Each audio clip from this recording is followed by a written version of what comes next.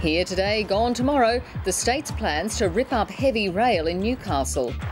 After decades of talk, finally a decision. The City of Newcastle is to get a facelift. The state government has announced that it will tear down the heavy rail line separating the harbour from the city. The Planning Minister says the decision opens the way for 10,000 new jobs. But critics say that pulling down train stations is a backward step. Just as the Cahill Expressway has been an unpopular barrier on Circular Quay, so too has Newcastle faced its own railway challenges. The city's new Lord Mayor says forcing pedestrians to walk over the track has strangled Newcastle's economy. Well, you can see the mess for myself, the weeds, the grass. I call it the dingo fence separating our wonderful harbour from our city.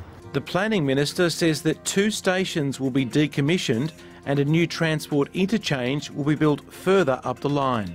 And understand this, that there will be better, improved public transport options, but there will be a change in the interchange. It will occur at Wickham.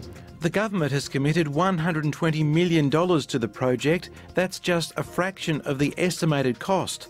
Developers will be asked to chip in as new high-rise apartment blocks are built on moribund parts of the city to help fund it. We want you in Newcastle, we want you building, we want you providing the services and the opportunities for the people of the Hunter. The opposition says tearing up railway lines is a backward step. Global cities around the world, to solve their public transport problems, are introducing rail solutions. In Newcastle, Barry O'Farrell's going backwards, removing rail and putting in place buses. But the Lord Mayor can't wait to see the 2.4 kilometre track retired. 4 people on that train, and that's killing the city. The plans are on display for comment until March. David Spicer, ABC News, Newcastle.